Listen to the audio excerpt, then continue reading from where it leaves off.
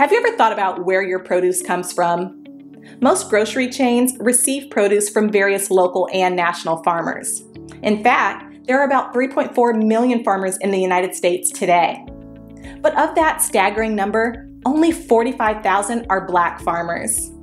At the Better Buggy, we are a proud group of Atlanta-based Black-owned farmers, selling produce locally and nationwide. Our easy-to-navigate online platform makes it easy for you to make a one-time purchase or to simplify your life by subscribing to our weekly produce box. Whichever frequency you choose, you can order with confidence, knowing you'll receive 100% organic, farm-fresh produce. If you're looking for a thoughtful gift for a loved one that they'd actually find useful, be sure to pop by our online store where you can snag a gift card your recipient can use to order their own produce and t-shirts. Ready to start supporting local Black-owned farms and making healthier food decisions?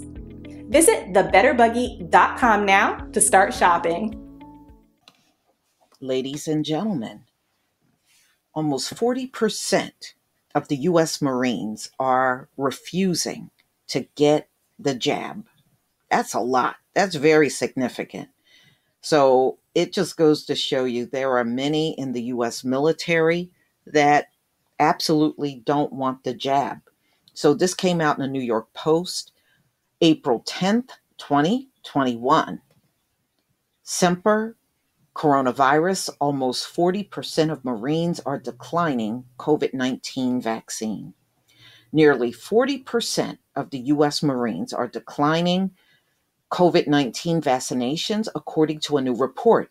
Some 75,500 Marines have received vaccine shots, CNN reported Friday. But 48,000 other Marines have turned the shots down. That means out of all the Marines offered shots, so far 38.9% are saying no. Another 102,000 Marines have not yet been offered vaccines. These stats are even more grim than reports from February, suggesting that overall about a third of military personnel are declining to be vaccinated. Back then, Air Force Major General Jeff Taliaferro, the Joint Chief of Staff Vice Director of Operations, told a congressional panel soldiers need education to help them understand the benefits of the vaccine. There have been 273,503 cases of coronavirus within the Department of Defense as of April 9th, according to military.com.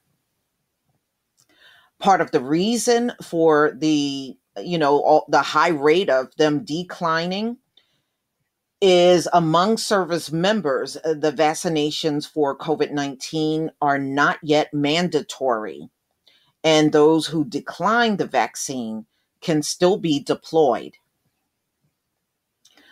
We've already demonstrated over the last year that we're fully capable of operating in a COVID environment, Taliaferro said in February. In a statement to CNN, Marine Corps spokeswoman Kelly Freshour said that we're focusing on building vaccine confidence among personnel. We fully understand that widespread acceptance of the COVID-19 vaccine provides us with the best means to defeat the pandemic. You're not going to defeat nothing. So y'all, I guess you're probably I would imagine you would probably see the same thing in other branches of the military. So I can see it staying at this rate as long as it's not mandatory, as they're saying. So if you are in the military, please just let me know how you feel about this whole thing. I just kind of see them trying to make it mandatory sometime in the future.